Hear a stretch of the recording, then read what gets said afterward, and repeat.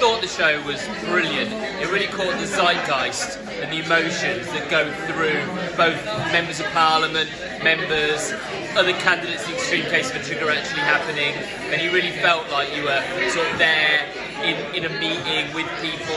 The different politics of the party really well represented. It's been brilliant to be here tonight at the theatre because it was absolutely brilliant. We just lived through moments of the 2019 election, and yeah, it was a really insightful. It was nice to be on the other side of watching what was happening to the Labour Party. Quite insightful. Brilliant work, Emma. Triggered is just fantastic. You know, relived a bit of what went on when I was an MP. It was just a brilliant show, brilliant cast, and just such a sort of wonderful thing to watch after the sort of last 5 years of it. And there were a number of really funny moments and slightly in-jokes to the Labour Party, but I think anybody could really get it. And I love Labour things. I've been to see a Labour of Love, and I love GBH, and it sits in that pantheon of work. Incredibly funny, it's brilliantly acted, and it's brilliantly written. You've got to see it, it's a must see, go and check it out.